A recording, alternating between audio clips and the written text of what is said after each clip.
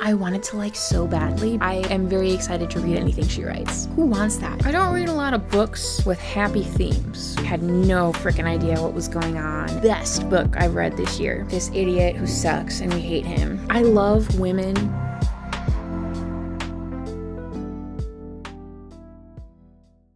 Hi, I'm Sam. There's quite literally no one asking me to do this, but I want to do the mid-year freakout tag. So the first question is, best book you've read so far this year? I just put out a video chronicling my top 10 reads of the year so far. So if you are so inclined, you should go check that out. But when I was thinking about the best book I've read this year, you're probably not surprised to know the answer is Hawk Mountain by Conner Habib. So I've talked about this ad nauseum. A guy runs into his childhood bully, and we are switching perspectives between present day and back when he was a kid and getting bullied. And in present day, the bully is now trying to weasel his way into our protagonist's life. And it's super gripping, super tense, super good. So you should read it. Next is best sequel you've read so far this year. Another book and series that I've talked about so much already, but that is PTSD Radio. This is a manga series that borrows from Japanese folktales to tell these little spooky short stories. And it's really, really good. And you should read this too. Next is a new release that you haven't read yet, but you want to. So I have two for these that I could think of. The first is May Fly by CJ Lead. This is like a female American Psycho in Disneyland or Disney World. So very much looking forward to that. And the other one is The Salt Grows Heavy by Cassandra Khaw. This one I'm excited to read, but also hesitant because the only other Cassandra Khaw I've read is Nothing But Blackened Teeth. That one I wanted to like so badly, but it just wasn't it for me. And I'm not sure if Cassandra Khaw's writing style is one that vibes super well with my brain, so I definitely want to give them another chance, but again, cautiously optimistic. Okay, so this synopsis is, you may think you know how the fairy tale goes. A mermaid comes to shore and weds the prince. But what the fables forget is that mermaids have teeth. And now her daughters have devoured the kingdom and burned it to ashes. On the run, the mermaid is joined by a mysterious plague doctor with a darkness of their own. Deep in the eerie, snow-crusted forest, the pair stumble upon a village of ageless children who thirst for blood, and the three saints who control them. The mermaid and her doctor must embrace the cruelest parts of their true nature if they hope to survive. Yeah, I love women killing and burning whole cities to the ground, so very much looking forward to this. Number 4, most anticipated release for the second half of the year. I have two. First, Normal Women by Ainslie Hogarth. I read Motherthing by Ainslie Hogarth last year, was one of my faves of the year. Love her writing style. And then the second one is Death Valley by Melissa Broder. Again, Melissa Broder is another one who was on my best books of 2022. She just has such a razor sharp wit about her. So I am very excited to read anything she writes. Next is biggest disappointment. So this one was kind of hard because no, it actually wasn't that hard. I'm lying. My biggest disappointments tend to be ones where I have such high hopes for them, and it's kind of unfair because I feel like my standards for these books are higher going in than other books. So it's a little unfair, but I am what I am. So my personal most disappointing book of the year was YN by Esther Yi. This is about a woman who becomes obsessed with this man in a Korean K-pop band, and she starts writing fan fiction, and that eventually drives her to travel to Korea to try and find this man that she is obsessed with. I did this as a buddy read with Monica from Dog-Eared Musings, and the buddy reading experience was fantastic. I loved that, but I think what the novel built up in the first half just kind of petered out at the end, and by the end I just really had no freaking idea what was going on. So overall this wasn't a total hit for me, but I don't think this was bad, you know? I think this was still like 3.5 stars, and I think that what this book is doing, commentary around fandom culture and parasocial relationships and the idea of being the best fan are so interesting. And in watching interviews with Esther Yi, having her explain what the book is about, she is almost really meta about describing the book too. So I feel like the whole reading experience and like watching interviews has been super interesting, but the book as a standalone, my first read through, was a little disappointing. Next is biggest surprise. So again, on the flip side, I think ones that surprise me the most are the ones where I go in having no expectations. I just expect nothing from them, and then when they give me an exciting story, I'm like, oh wow, this is so good. So that is what happened with Open Throat. I went into this, I got the audiobook. It's a really short audiobook.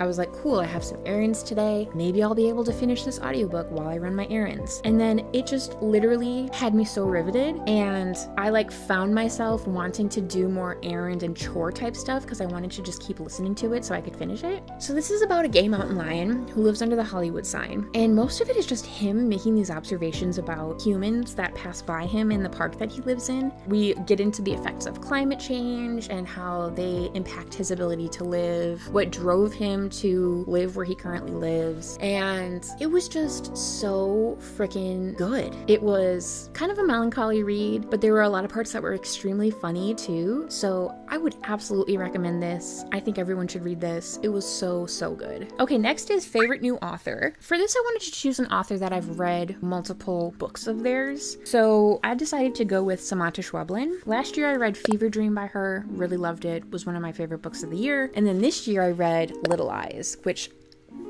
maybe even better than Fever Dream. She just has a really distinct writing style, and a lot like her novel Fever Dream, she's really good at writing these fever dreamy type scenarios and situations that are just so creeping and eerie and dread inducing, and I like it. Next is newest fictional crush, which I admittedly don't read a ton of romance. The only romance I read are usually like boys love. I read some webtoons, and surprisingly the webtoons that I read are romance, but I think typically I don't love novelizations of romance because reading about it, I can't picture what's happening in my mind, so I'm just like, this is cringe. But when it's a webtoon or a manga, obviously I can see what's happening, so I'm like, okay. So for this, you know, I'm obviously not actually crushing on these guys because they're literal high school boys, but I wanted to choose these two because typically when I start a series that has some sort of romantic elements, I very quickly and decisively choose who I want the protagonist to end up with, like basically who I ship. And this is the first series where I'm actually having a hard time choosing my main ship. I keep like switching back and forth between the two leading men. So my fictional crushes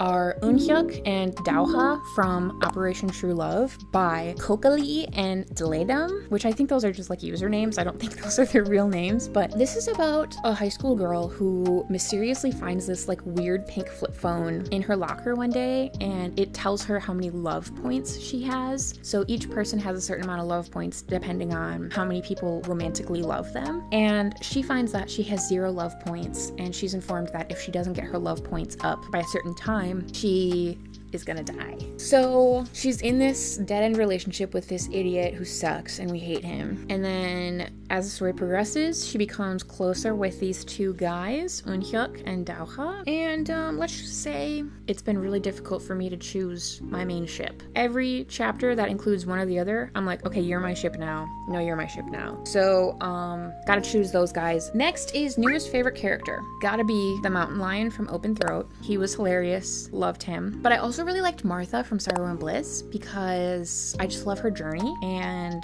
that was a very healing read for me. And next is a book that made you cry. Have not cried from a book this year. I very rarely cry from books, but when I do, I'm like scream crying. So not yet, haven't cried yet, but that's, you know, it is what it is. Next is a book that made you happy. I don't read a lot of books with happy themes or themes that inspire happiness, but a couple books that were super funny to me and just a total romp were Patricia Wants to Cuddle by Samantha Allen and Big Swiss by Jen Began. These both are like unhinged female leads, but in a funny way. So Patricia Wants to Cuddle is like Bachelor reality TV show. We're following the female contestants in the woods. It's close to the finale, and then they mysteriously start to get picked off one by one by something or someone. Big Swiss is about this woman named Greta who is super weird, super outlandish. She's a weird lady. She is a transcriptionist for a sex coach, and she develops a relationship with one of his patients, unbeknownst to the therapist and unbeknownst to the patient too. The patient doesn't realize that she's been transcribing her sessions, so super freaking weird. But weird makes me happy, apparently. Next is most beautiful book you have acquired this year. And not to brag, but I actually haven't bought that many books this year, and I've been doing a really good job of reading books on my physical TBR, and I've unhauled a lot of books. So like, bragging over. But a couple books that I've been really happy to acquire. This was like one of my only cover buys of the year, so I thought that it would be fitting to include it. So that is What Mad Universe by Frederick Brown. Had never heard of this book. I just happened to see it at Half Price Books. And this cover is just so cool. It's so funky. I love the vintage look of it. The spine's really cool. And despite being like this really old book, the dust jacket is actually in pretty good shape. And I think this was like $1. So even though I'm not a super big sci-fi girly, I think this will still be kind of fun. So this is about Keith Winton, who is an editor of a popular science fiction magazine, and he's spending a quiet weekend at his boss's country estate. It is the day of the first moonshot, and Keith is looking forward to witnessing the explosion of the unmanned rocket, which will signal its landing. But something goes wrong. The rocket plummets to Earth, and a piece lands too close to Keith. When he awakens, he returns to town and enters a world as bizarre and intimidating as any created for his magazine. So I think this is going to be kind of like an absurd, quirky, sci-fi, goofy, silly time. But the cover's really cool. I love the vintage look. And then another one that I was really excited to find is this hardcover edition of The Devil All the Time by Donald Ray Pollock. A lot of what I see at bookstores is this paperback version that says, now a movie on Netflix. And it's like, who wants that, you know? The hardcover version is so much prettier. The spine has like this map detail, the back, it's just so much prettier. And I was really excited to find this used for like $7. So yes. Next, what books do you need to read before the end of the year? As I mentioned, I've been really trying to make moves against my TBR cart. So I still have quite a few books on my TBR cart. And what I wanted to do is just kind of look through those books and choose the ones that I absolutely want to finish by the end of the year. So I ended up choosing quite a few. So I'm just going to kind of like do quick cuts of them and not really go over the synopses because most of these I've explained before. So yeah, I'm just going to let her rip. The Sluts by Dennis Cooper. The Pisces by Melissa Broder. The Postmortal by Drew McGarry. Hurricane Season by Fernanda Melchor, translated by Sophie Hughes. Hellbent by Leigh Bardugo. Jawbone by Monica Ojeda, translated by Sarah Booker. The Glassy Burning Floor of Hell by Brian Evenson. 7 Empty Houses by Samanta Schweblin, translated by Megan McDowell. Out by Natsuo Kurino, translated by Steven Snyder. Animal by Lisa Tadeo. Mother for Dinner by Shalom Auslander. PTSD Radio Omnibus Volume 3 by Masaki Nakayama. The Yellow Wallpaper by Charlotte Perkins Gilman. The Drifting Classroom by Kazuo Umez. Lullabies for Little Criminals by Heather O'Neill. And The Discomfort of Evening by Marieke Lucas Reineveld, translated by Michelle Hutchison. And then the last question is, favorite BookTube community member? So I couldn't just settle on one because there are a few that I religiously watch. The first is Allison Pages. Her reading style isn't exactly overlapping with mine, but she just has super cozy videos and I just want to be her best friend.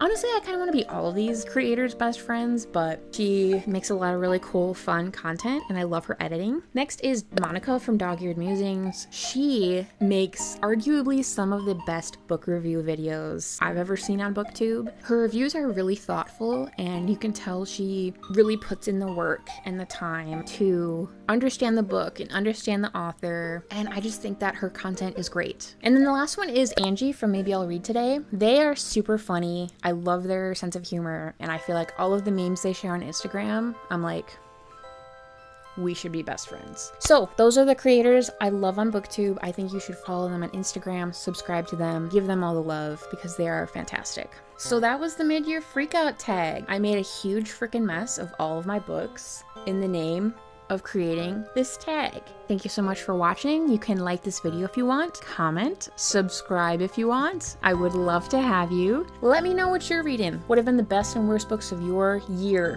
What have been your biggest surprises, biggest disappointments? Let me know. Okay, love you guys so much. Goodbye.